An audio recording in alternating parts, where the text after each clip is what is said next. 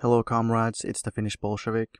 This time in Communism for Beginners, we are obviously continuing with Lenin's left-wing communism and infantile disorder, and we are in chapter 7, I believe.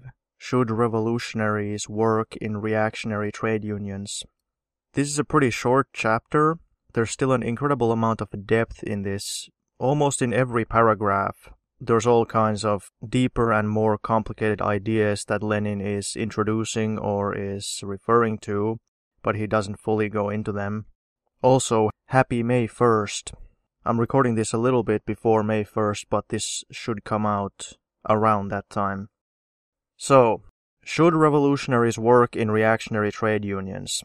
Lenin says, quote, "The German lefts consider that as far as they are concerned, the reply to this question is an unqualified negative. In their opinion, declamations and angry outcries, such as uttered by K. Horner in a particularly quote-unquote solid and particularly stupid manner against reactionary and counter-revolutionary trade unions, are sufficient proof that it is unnecessary and even inexcusable for revolutionaries and communists to work in yellow, social chauvinist, compromising and counter-revolutionary trade unions of the Legian type." So first, let's deal with the terminology a little bit. The German lefts, they are left communist or so-called left communists. These days, obviously, left communism is used slightly differently. My understanding is that there's basically two main types of left communism.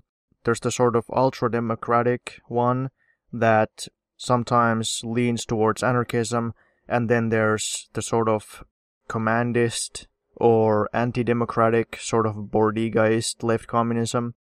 Lenin here isn't really talking about either one of those. The way he uses this term is that he simply means ultra-leftists, even though here he is specifically talking about German ultra-leftists. The next question that might occur to you is, well, okay, so if he's talking about ultra-leftist, what the hell is an ultra-leftist? I've covered that in previous episodes, so I'm not going to go into that in any detail, but I'll just say that it's basically a type of opportunism, which instead of making too many compromises, it's a type of opportunism that is just so extremist that it's completely out of touch with reality. Yellow trade unions, as far as I know, are just trade unions which make compromises with the bourgeoisie and always give in to what the capitalists want. So the main idea here, obviously, is that the ultra-leftists, or in this case, the German left communists, they claim that revolutionaries and communists should never work in what they consider to be reactionary and counter-revolutionary and yellow trade unions. So if the trade unions are compromising, communists should not belong to those. Communists should not work in those. What does Lenin think about that? Well, let's keep reading. He says, quote, "However firmly the German lefts may be convinced of the revolutionism of such tactics, the latter are in fact fundamentally wrong and contain nothing but empty phrases.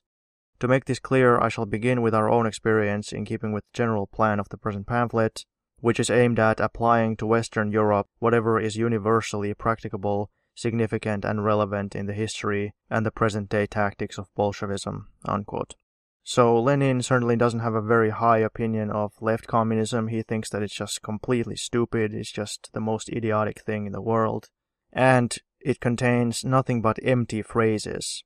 There's a lot of sloganeering in ultra-leftism. Ultra-leftists like to make all these big statements and these big declarations.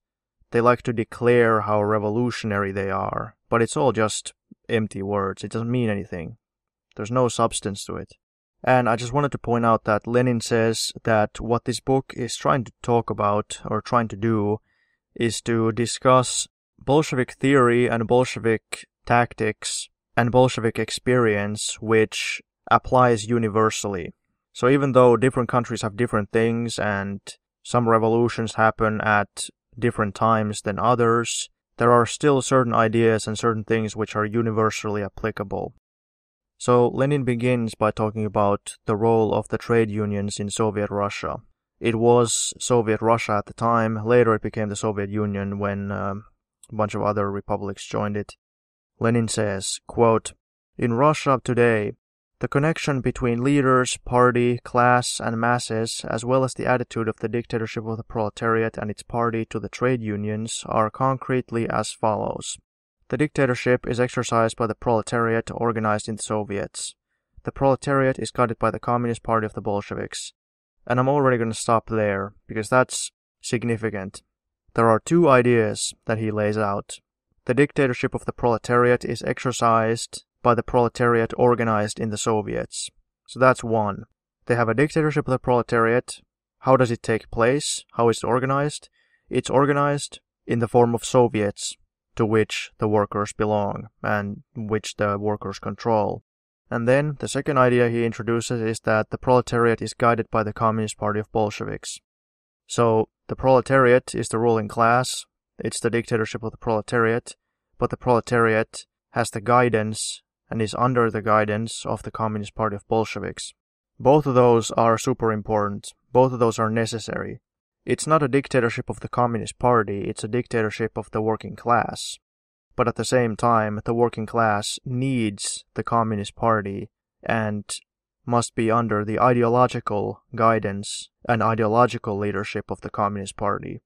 It's not actually possible to carry out a successful proletarian revolution without a Communist Party. And it's also not possible to build socialism without the leadership of a Communist Party. So, okay, let's go more into detail. So how does that actually look like?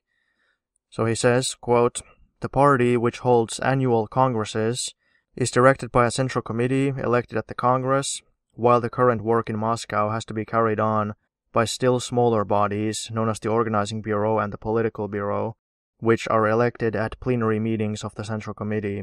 This, it would appear, is a full-fledged, quote-unquote, oligarchy. No important political or organizational question is decided by any state institution in our republic without the guidance of the party's Central Committee." Unquote. So that's one side of the equation. So on the one side, you have the workers, and then on the other side of the equation, you have the party. So the party has congresses, the congresses elect a central committee, the central committee elects from its own midst an organizing bureau and a political bureau, and to an ultra-leftist, this must seem like an absolute oligarchy. There's like 100,000 party members who elect a central committee, which is like 20 members, and then they have a politburo, which is like 5 people. What an oligarchy, right? But Lenin just mocks that idea.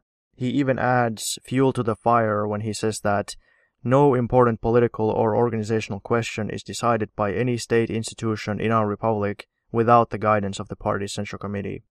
Ooh, doesn't that sound so nefarious and sinister? Well, think about it. If there is some actually super important question regarding the state and regarding the country, could the Central Committee of the Communist Party actually ignore it? Well, of course not. They have to be involved in all the important decisions. That's their responsibility as revolutionaries.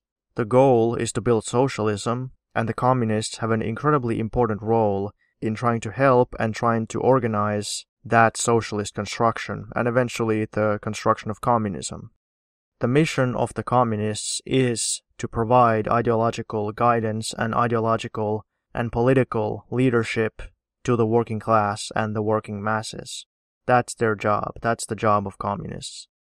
So that's the communists and the Communist Party. What about the actual working class? Let's talk about them now. So Lenin says, quote, "In its work, the party relies on the trade unions, which have a membership of over 4 million and are formally non-party. Actually, all the directing bodies of the vast majority of the unions are made up of communists and carry out all the directives of the party. Thus, on the whole, we have a formally non-communist, flexible, and relatively wide and very powerful proletarian apparatus by means of which the party is closely linked up with the class and the masses, and by means of which, under the leadership of the party, the class dictatorship is exercised." Unquote. So the party at that time was about between 100,000 and 200,000 members, while the trade unions have 4 million members.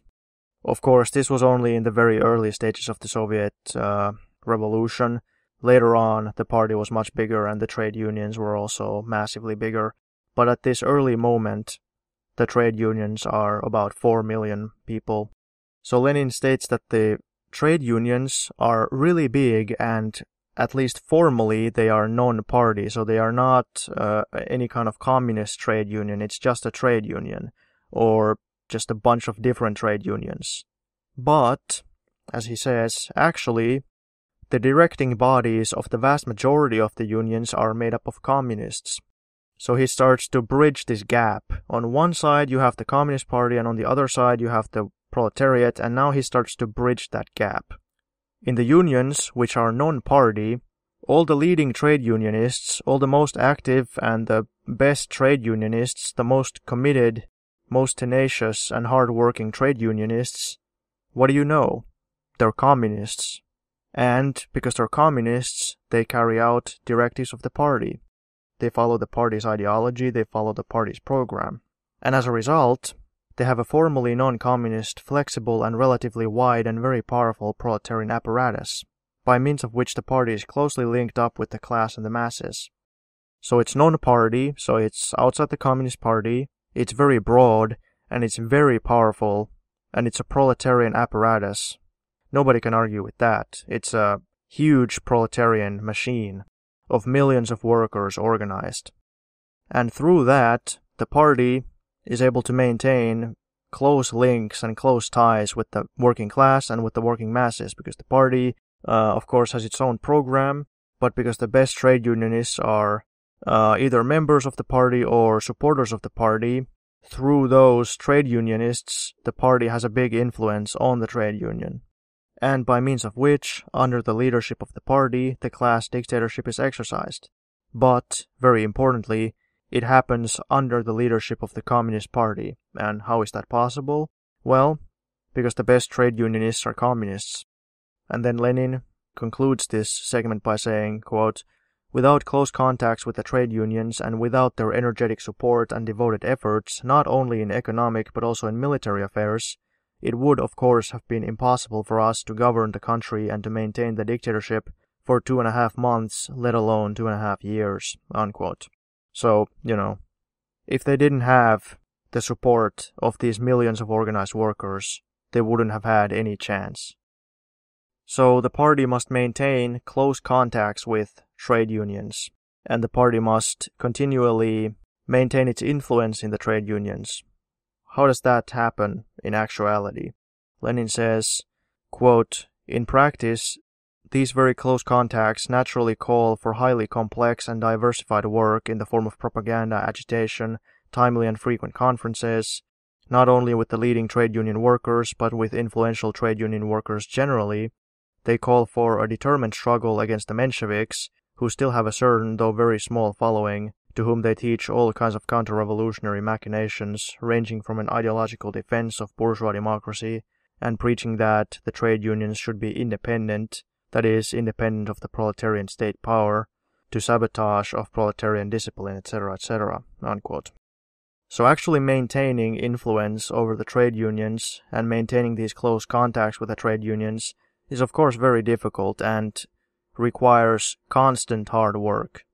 They have to produce propaganda, which in this case would be probably largely newspaper articles and leaflets, a bit more thorough written material, agitation, which just means rallies, demonstrations, speeches, generally talking to people, saying, hey, remember this is what the communists were saying, we should do that kind of stuff, and frequent conferences with leading trade union workers and influential trade union workers generally.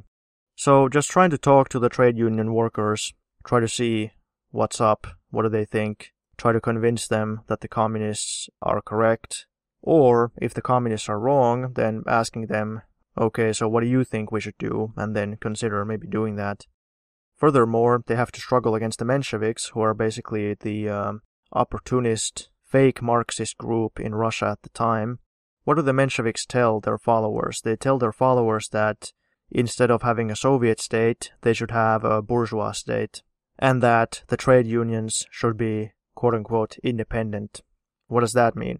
It means that they shouldn't collaborate with the worker state, they shouldn't participate in projects and policies of the worker state, They shouldn't follow the instructions of the Communist Party or the proletarian state.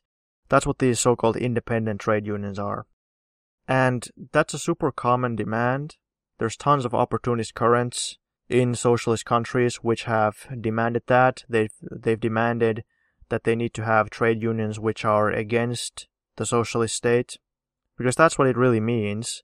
If they want to be independent, that doesn't mean that they're neutral, it just means that they're against the socialist state. Because if they were for the socialist state, then why the hell would they want to be independent from it? But then you have to ask, well, why would workers want to be against the socialist state? Why would they want to have a trade union that's against the socialist state? Well, in some circumstances, they could possibly get some short-term personal gain, and that's pretty much it. That's really the only motivating factor, is that they want some short-term personal gain at the expense of everybody else. Or they might just be so ideologically anti-communist that they do it out of principle. Although, typically it's a combination of both. It could also just be that the supporters of the Mensheviks probably just weren't very politically literate. A politically conscious worker would obviously think what's best for society as a whole, what's best in the long term, instead of just wanting short-term personal gain. Lenin says, "We consider that contacts with the masses through the trade unions are not enough. In the course of our revolution, practical activities have given rise to such institutions as non-party workers' and peasants' conferences, and we strive by every means to support, develop, and extend this institution in order to be able to observe the temper of the masses, come closer to them, meet their requirements, promote the best among them to state posts, etc." Unquote. So, just having influence over the trade unions is not enough. They need even broader influence. So, Lenin points out that in the course of their revolution, a new kind of institution that has arisen is the Conference of Non-Party Workers and Peasants, which are basically just mass meetings of workers and peasants who are not members of the Communist Party. And the party tries to support those, make them bigger, make their work better. And what for? Well, firstly, to observe what do the people think, what do the masses think, what is the situation of the masses, what's their level of political knowledge at this point. And secondly, form closer contacts with them, because if you are able to understand the masses, then you can better serve their needs and thus win them over.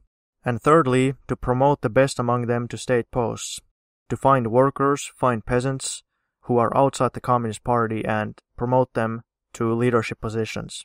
Because even if this person is not a member of the Communist Party and potentially not even a communist, if they still support the worker state, if they support the policies of the worker state, and if they just genuinely support workers' and peasants' rights, then this is a very good and useful person who should be put into a useful position. Of course, like in all situations, the party still needs to keep an eye on them so they don't just, go crazy all of a sudden or just turn out to be something completely different than what we expected. But if they seem to be a good, reliable person, then yeah, put them into a position of leadership. So Lenin concludes this first half of this chapter by saying, quote, "Such is the general mechanism of the proletarian state power, viewed, so to say, from above, from the standpoint of the practical implementation of the dictatorship. We hope that the reader will understand why the Russian Bolshevik, who has known this mechanism for 25 years, and has seen it develop out of small, illegal, and underground circles, cannot help regarding all this talk about from above or from below, about the dictatorship of leaders or the dictatorship of the masses, etc., as ridiculous and childish nonsense, something like discussing whether a man's left leg or right arm is of greater use to him." Unquote. In the previous chapter, which I talked about in episode 6, I believe, Lenin deals with this ultra-leftist idea that the revolution and everything always has to come from below, whereas if you have leaders and if you have a party, then it's somehow imposed from above.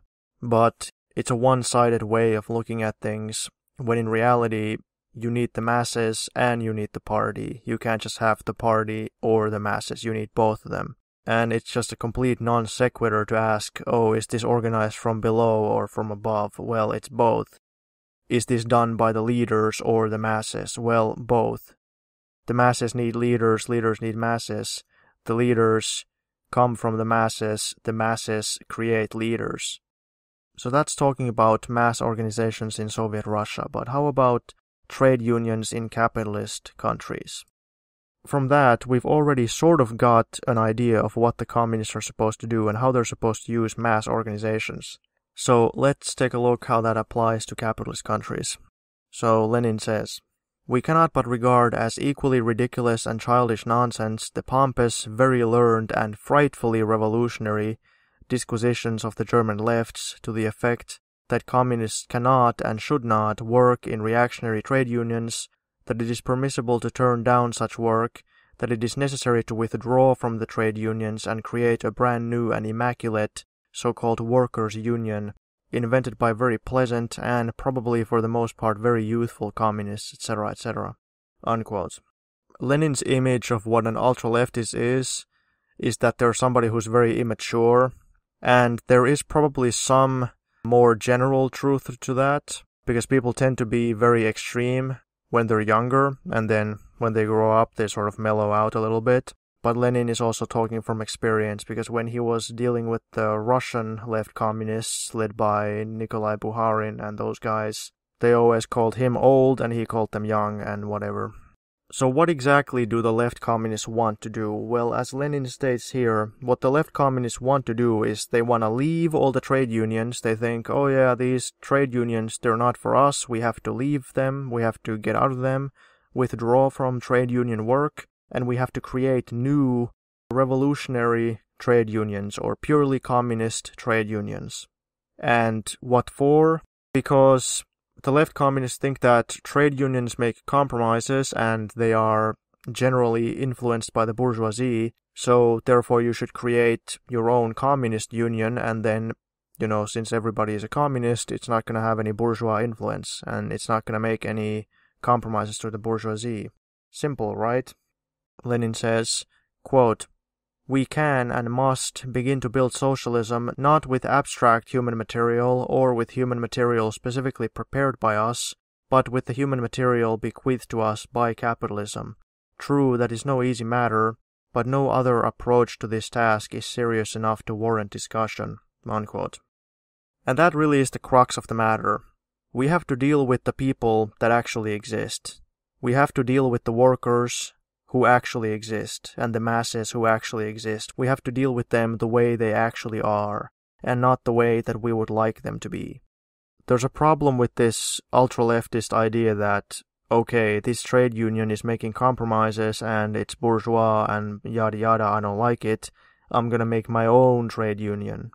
Then you're not really changing the world, you're not influencing the masses to change, you're just refusing to participate with the masses. The left communists and the ultra-leftists, they're not effectively influencing the masses. Instead, they're kind of saying, if the masses don't correspond to my expectations, then I'm not going to work with them. And I realize that that's polemical. The ultra-leftists would not accept that statement. They would deny it, but that is how it is. And that's why Lenin basically calls them childish and says that they're not serious.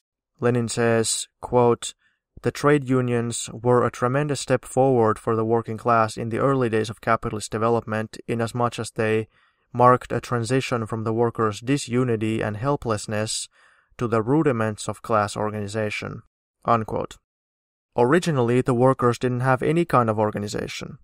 They were just individual workers. They didn't have class consciousness, they didn't have organizations, but very slowly they started to form at least the rudiments of class consciousness and the rudiments of an organization, a very basic, primitive kind of organization, but still it was progress.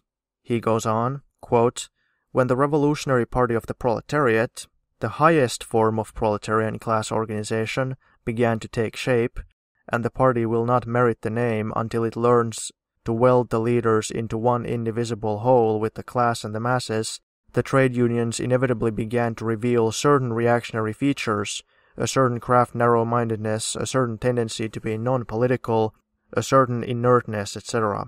Unquote. So Lenin sees the trade unions as a very low and very basic form of working class organization, but they're still a very important form of organization, and especially at the beginning, they set the bar low enough that basically almost any worker can join a union. That's a starting point. And then Lenin sees the Communist Party as the highest form of proletarian organization. So there are two different levels. Once you have a Communist Party, then of course, compared to the Communist Party, the trade union is going to look reactionary. Why? Well, because trade unions, they can be narrow-minded, they can have craft narrow-mindedness. That probably is not such a big problem anymore, at least in the Western industrialized countries. Craft narrow-mindedness basically just means that people don't identify with workers unless they are from the same craft. There used to be like coat makers unions and shirt makers unions and sock makers unions and whatever. And if somebody was like a sock maker, they would only support the interests of the people who make socks, and they wouldn't support the interests of people who make shirts. But then later those all merged into just like big textile unions or something, so it's all the textile workers together. But then a situation might arise where you only support the interests of textile workers and you don't support the interests of metal workers. Well, eventually those would merge into even bigger unions or federations of unions or something like that, where ideally all workers from all unions and all kinds of jobs support all workers from all other jobs. I think these days, especially in the West, the unions and union federations are really big, so this craft narrow-mindedness is not really such a big problem, in my experience at least, anymore. But trade unions, they still have other potential problems. Of course, if somebody only identifies with their trade union, they might still have a narrow-minded picture, they might not really understand politics. Lenin says that unions can have a certain tendency to be non-political, and that's because unions, they mostly just try to get higher wages and they try to improve conditions of workers and rights of the workers in the actual workplace. They typically focus on those kinds of things. They don't focus on political theory or even teaching people how the world works or anything like that, whereas the Communist Party obviously does. So yes, compared to the Communist Party, these trade unions do have a tendency to be non-political. But Lenin concludes this idea by saying, quote, "However, the development of the proletariat did not and could not proceed anywhere in the world otherwise than through the trade unions, through reciprocal action between them and the party of the working class," unquote. And I've talked about this before. Basically, the trade unions are a very natural type of organization. Almost anybody who has a job can join a trade union and immediately get into a very basic level of class struggle and very basic level of political organizing. Most members of trade unions are not super active, they're pretty passive, but there are active trade union organizers. And for the communists, it's the most important to win over the active trade union organizers. So to either have Communist Party members actually become trade union organizers or recruit trade union organizers to be members of the Communist Party, supporters of the Communist Party, or just support at least some policies of the Communist Party or collaborate with the Communist Party. The Communist Party knows all about the theory and communism and Marxism and all that stuff, but they're a rather small group. But if they have the support of the organized workers, the trade unionists and the trade union activists and the trade union organizers, then through those guys they can influence the whole, or at least almost the whole, trade union membership, which is a huge amount of people. And then if there is a revolutionary situation, if there is, let's say, a general strike or some kind of some other revolutionary situation, and those organized workers get on the move, let's say that a good chunk of unionized workers get on the move, then they, in their turn, can influence even more people. They can influence an even bigger chunk of the population so that even workers who are not unionized and even non-proletarian working masses, such as freelance people, intellectuals, parents who stay at home, farmers or peasants, all kinds of those people who are not actually proletarians, but they're still working. They're people who earn a living through work. They also get swept up into the revolutionary movement. They get activated and they get radicalized, at least for the time being.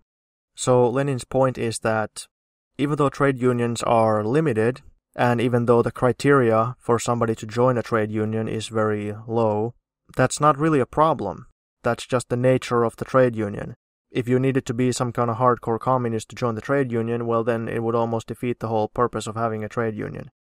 Lenin says, quote, "The proletariat's conquest of political power is a gigantic step forward for the proletariat as a class, and the party must more than ever, and in a new way, not only in the old, educate and guide the trade unions, at the same time bearing in mind that they are and will long remain an indispensable school of communism, and a preparatory school that trains proletarians to exercise their dictatorship, an indispensable organization of the workers for the gradual transfer of the management of the whole economic life of the country to the working class."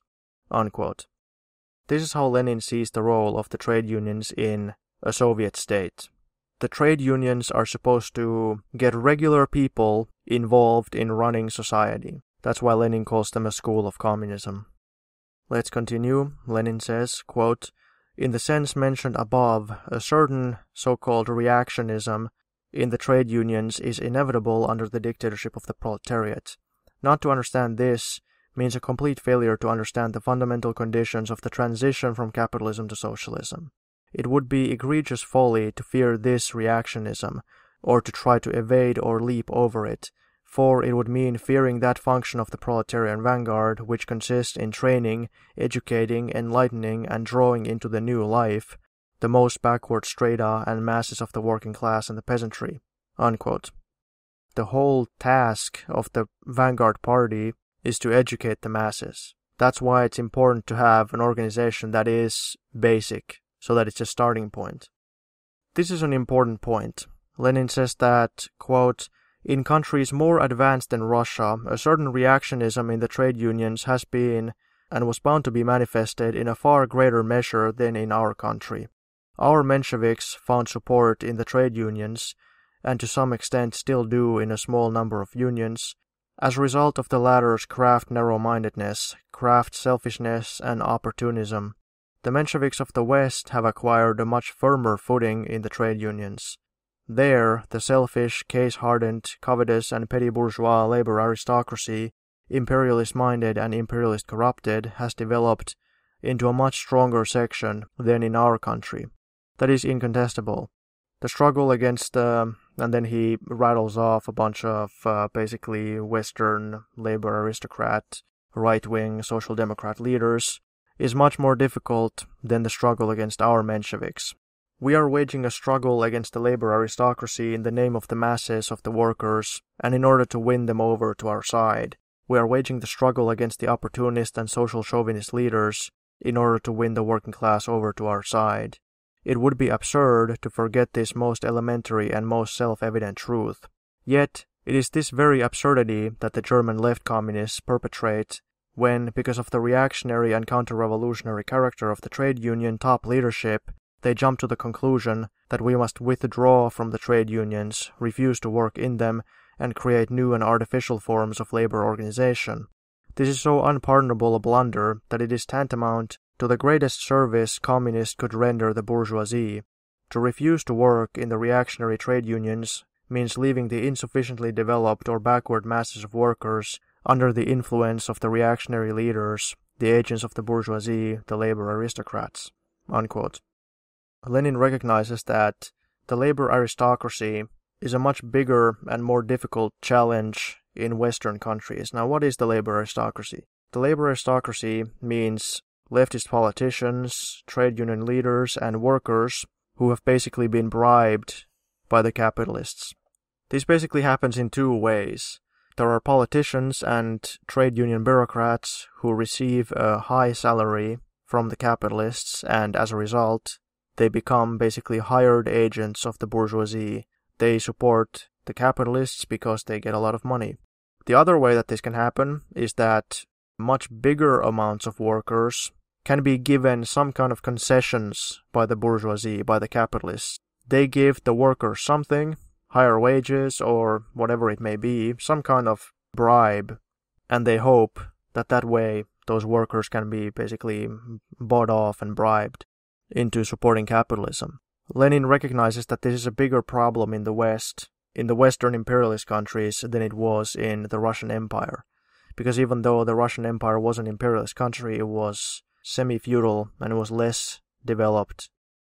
However, Lenin says that it would be completely wrong for communists to conclude, okay, the trade union leadership has been bribed, or even that the trade union members or the masses have been bribed, therefore I shouldn't try to convince them, I shouldn't try to organize them. Because what's the result of that? Well, then the result is that you just don't organize the masses. You leave the masses under the control of the labor aristocrats and under reactionaries and capitalists. Finland is a great example of a country where the trade unions are under the control of corrupt, right-wing social democrat, labor aristocrat leaders. Finland is also a country where the workers have a comparatively comfortable standard of living. Finnish workers have much better living standards than workers in Africa, for instance. As a result, it's naturally a lot more difficult to organize these workers to oppose capitalism and potentially even become communists. And there's a lot of reasons for that, and I can't really go into them right now, but the point is that even though it is more difficult, that's not an excuse. We still have to do it. There's no other way. There's no easy or simple way to do it. There's no life hack, how to hack the revolution. No, nobody said it was going to be easy. Lenin continues, quote, "This ridiculous theory that communists should not work in reactionary trade unions reveals with the utmost clarity the frivolous attitude of the left communists towards the question of influencing the masses and their misuse of clamor about the masses. If you want to help the masses and win the sympathy and support of the masses, you should not fear difficulties or pinpricks, chicanery, insults, and persecution from the leaders, but must absolutely work wherever the masses are to be found. You must be capable of any sacrifice, overcoming the greatest obstacles, in order to carry on agitation and propaganda systematically, perseveringly, persistently and patiently in those institutions, societies and associations, even the most reactionary, in which proletarian or semi-proletarian masses are to be found." Unquote. So Lenin's position is actually the complete opposite of the left communist position. If it's an organization that has reactionary leaders, that's a reason to go in there. Because if there's masses there, you have to go in and organize them. Otherwise, you'll leave them under the influence of the reactionaries. Now, when we talk about organizations and institutions, we are talking about trade unions, insurance funds or mutual help societies, food banks, civil rights groups, just any kind of mass political organizations, or even organizations that are not super political, like organizations of students or organizations of pensioners, citizens groups, whatever they may be. Those are mass organizations, and in those kinds of organizations, you should go in there and try to organize people. However, what we are not talking about is we're not talking about like fascist political parties. You should not go into a fascist party or into some kind of tiny far-right group and then try to recruit them. That's a waste of time. Those people are not the masses. They are a small handful of convinced and committed reactionaries. Now, Lenin concludes this chapter by just sort of elaborating some of these points a little bit more. So he says, quote, "Millions of workers are for the first time passing from a complete lack of organization to the elementary, lowest, simplest, and, to those still thoroughly imbued with bourgeois democratic prejudices, most easily comprehensible form of organization, namely the trade unions. Yet the revolutionary but imprudent left communists stand by, crying out the masses, but refusing to work within the trade unions on the pretext that they are reactionary, and invent a brand new immaculate little workers' union which is guiltless of bourgeois democratic prejudices. A union which they claim will be a broad organization. Recognition of the Soviet system and the dictatorship will be the only condition of membership, unquote. So here Lenin is just sort of making fun of them because one of these left communist groups said that, oh yeah, we'll start a revolutionary communist labor union and it's going to be a broad organization. Well, that's ridiculous. Of course it's not going to be a broad organization. If only communists can join it, it's going to exclude all the non-communist workers. And then this left communist group stated that, oh no, don't worry, the only criteria that you have to accept in order to be allowed into our revolutionary union is that you just have to recognize the Soviet system and the dictatorship of the proletariat. And Lenin is just making fun of that because can you imagine if in order to join a trade union you have to accept like, oh yeah, best way to organize society is the Soviet system, and by the way, I also support and accept the dictatorship of the proletariat and nothing else. That is not a very easy criteria. That means that literally only communist sympathizers can join. And that's why Lenin says that it would be hard to imagine any greater ineptitude or greater harm to the revolution than that caused by the so-called left revolutionaries. Why, if we in Russia today, after 2.5 years of unprecedented victories over the bourgeoisie of Russia and the Entente, were to make recognition of the dictatorship a condition of the trade union membership, we would be doing a very foolish thing, damaging our influence among the masses and helping the Mensheviks. Unquote. Even in Soviet Russia, it would be stupid to say that you can only join the trade union if you say that the dictatorship of the proletariat is the best thing. It's just absurd. The dictatorship of the proletariat is a Marxist concept, and it's a concept of political science. To just be able to join a trade union, why do you have to know what a dictatorship of the proletariat is? The left communists understand the purpose of a trade union much differently than Lenin does. Lenin sees trade unions as an organization which mainly just thinks of immediate economic interest of the workers in relation to their workplace, and then that can be used, getting workers introduced into political activity and organized activity. But left communists, they don't see it that way.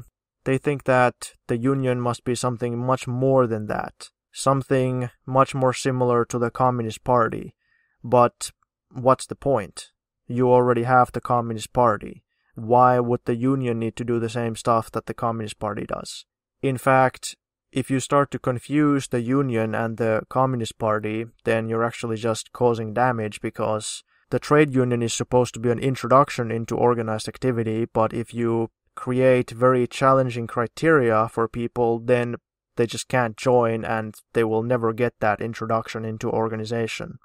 Lenin says that, quote, "The leaders of opportunism will no doubt resort to every device of bourgeois diplomacy and to the aid of bourgeois governments, the clergy, the police, and the courts to keep communists out of trade unions, oust them by every means." And by the way, we have seen this happen countless times in history, and also today. Make their work in the trade unions as unpleasant as possible, and insult, bait, and persecute them. We must be able to stand up to all this, agree to make any sacrifice, and even, if need be, to resort to various stratagems, to evasions and subterfuges, as long as we get into the trade unions, remain in them, and carry on communist work within them at all costs. Unquote. So, to Lenin, the idea of voluntarily just abandoning trade unions is absurd. The capitalists and the opportunists who serve them, they try to make the trade unions act a certain way, and if somebody, such as the communists, try to make the trade unions act a different way, the capitalists immediately see it as a threat. But the left communists, they just want to abandon all that to the capitalists, like, no, let the capitalists have the trade unions, let them control them, and through them control the working class. Just a couple examples from the history of the Finnish communist movement. For instance, the original Finnish Trade Union Federation, the communists had a majority influence over it for a long time. And as a result, the government, together with right-wing social democrats and fascists, actually banned outlawed and dismantled the Finnish Trade Union Federation in 1930. But the communists had been able to gain majority influence in it. They didn't do that by creating a revolutionary union. No, they did that by trying to organize in the already existing normal union. And it was successful. But unfortunately the fascists destroyed it. After that, for a little while, the communists tried to organize an underground red trade union. But that was abandoned because nobody wanted to join it. According to some books, the membership of their underground red trade union was even smaller than the underground Communist Party. So it was very difficult to get people to join that. So instead, what the communists did was they, again, joined the existing union. There was a new right-wing social democrat union that had been created, called the Finnish Central Federation of Labour, or something along those lines.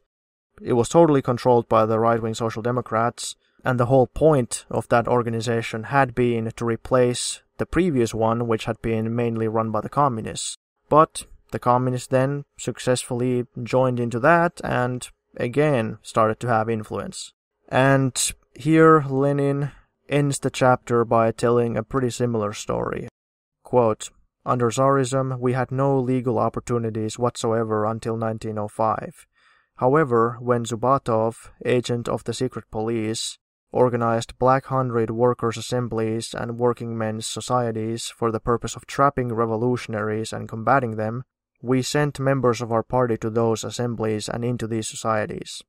So Zhubatov was a guy in the Tsarist secret police who created Black Hundred unions, and if you don't know, the Black Hundreds were these far-right anti-Semitic monarchists. So the Tsarist secret police created its own unions so that they could get revolutionaries to join them and then they could arrest them. That was the whole point of these unions. And these were the only legal unions at the time. They were basically a trap. But the Bolsheviks still sent their people in to join those. And then what happened? They established contacts with the masses, were able to carry on their agitation, and succeeded in wresting workers from the influence of Zhubatov's agents. So even in that case, it turned out to be a good idea to send some people in there, because that was a way of getting influence over the masses. Of course, it was very risky and very dangerous, but still.